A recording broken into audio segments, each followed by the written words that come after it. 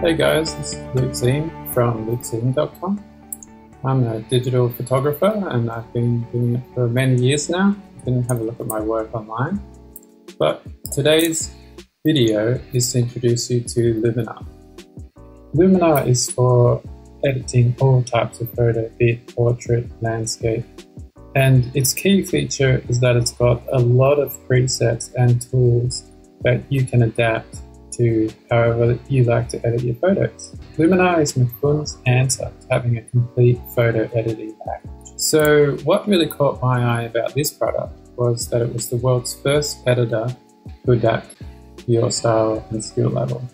You can get a free trial on their website. I'll have the link in the description below. But not only that, if you want to get a 15% discount, you can just use the code LukeZeme, and I'll put that code down in the description as well.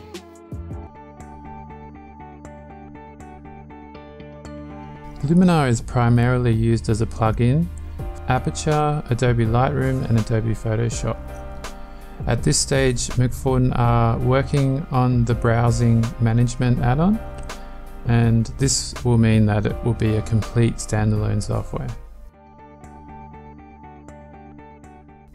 So what Luminar tries to do is combine a whole lot of pro-level tools into one package, but it also allows beginners to familiarize themselves with the tools later and just starting on a easy to use user interface.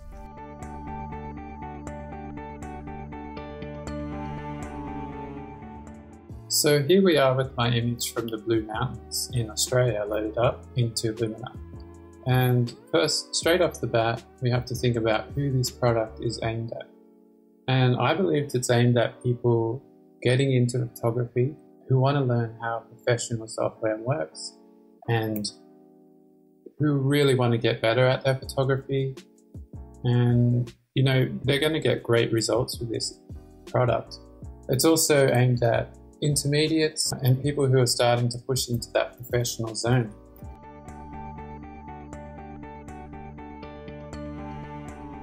You know, if you're new to photography software and you're just sort of starting out wanting something on a Mac that is great for photography, Luminar is great. You can see down the bottom here we've got over 100 presets, and it's just like Instagram where you can just click each preset and then use a slider here to determine how much of the preset is being used.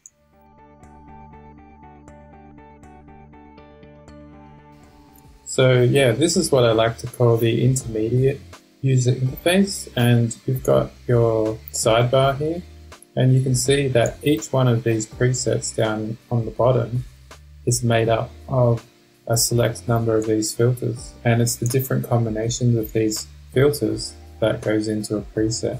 So you can select any preset down here, but you can see how it's made, and if you want to add more filters to this, you can.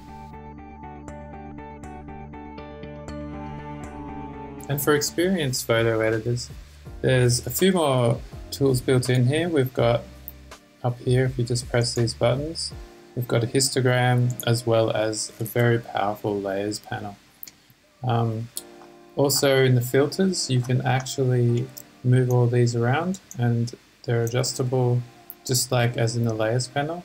You can select the blending modes for each individual filter here, and you can see also how you can select the blending modes there on the layers.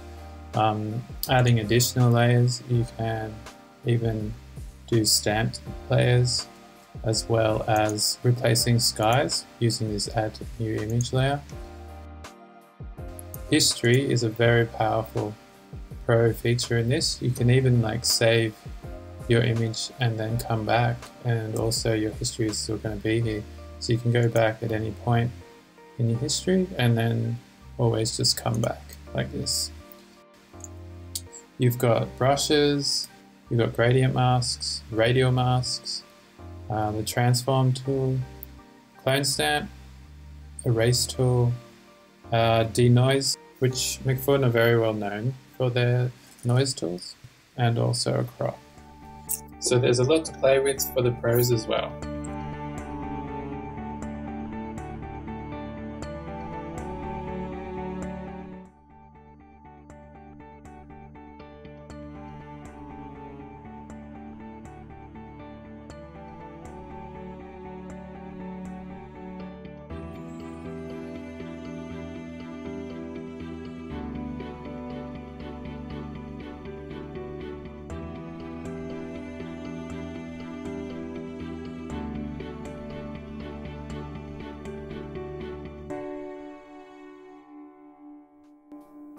This software is definitely for everyone, from the beginners to the pros.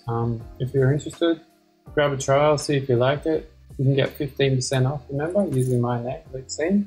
That applies to all Macphun software. Thanks, and I'll see you next time for another video.